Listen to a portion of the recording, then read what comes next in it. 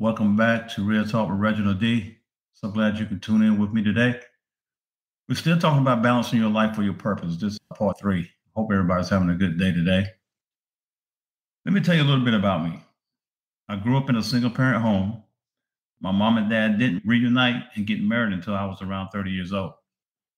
Being that I was raised by just my mom, people that was close to me told me that my life wouldn't amount to anything because I was raised by a single parent. The crazy part is I started believing it because we didn't have much. I used to look at everybody else and see how well they were and how well they were living. And then I looked at how I was living, and it looks like that was true. So I got to the point where I just wanted to be accepted. I wanted to fit in. So I started hanging with the wrong crowd and getting in trouble, things like that. That was the biggest mistake that I made. I was too busy trying to be accepted instead of respected. I wasted a lot of time going nowhere trying to be accepted. Then something triggered my mind, and I began to pull away from people. I changed my way of thinking, which ended up changing the direction I was headed. You can't redirect your life if you don't realign your mind. Whatever you do, don't waste your time trying to be accepted. Trust and believe that you can be whatever you want to be, no matter where you come from. God made you who you are for a reason. He designed you for something great. You just have to believe it and walk in it. And when you start walking in who you are, some people might say you are going the wrong way, but you're not. It's simply a way of your own. Don't worry about what people say. Ask yourself this question. How many times each day do you mean to say one thing, but ended up saying something else because you were worried about what other people might think? Don't do that to yourself. Be who you are.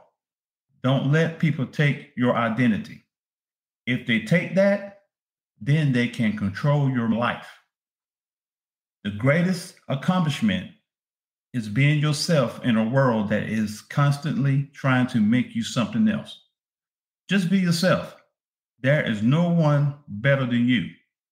And remember this, you got to be yourself because everybody else is already taken. You can't be nobody else but yourself. In balancing your life for your purpose, you have to love yourself.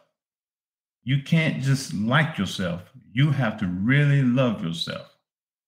Love yourself first, and everything else will fall in line. You have to love yourself to be able to get anything done in this world. Love yourself enough to set boundaries in your life. Your time and energy is precious. You choose how you use it. Don't let nobody else choose for you. Don't let people treat you any kind of way. You teach them how to treat you.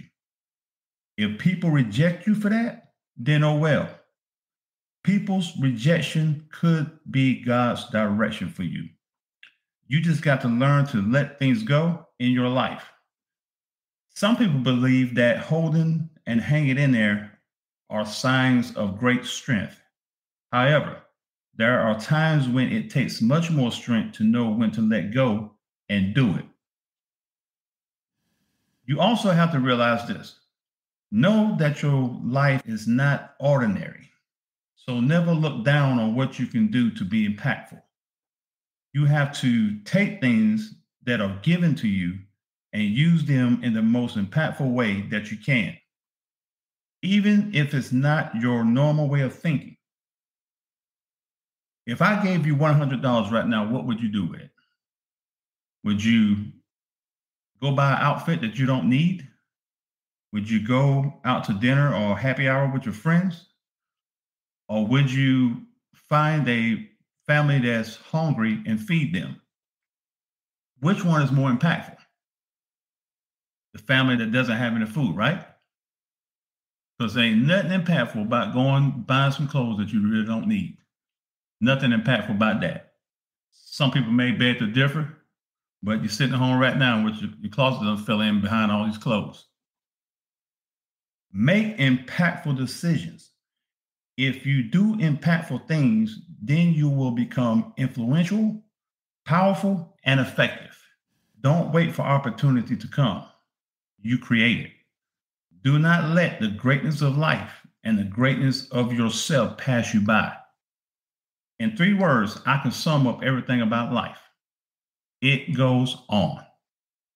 With or without you. You just have to choose which way you want it to go.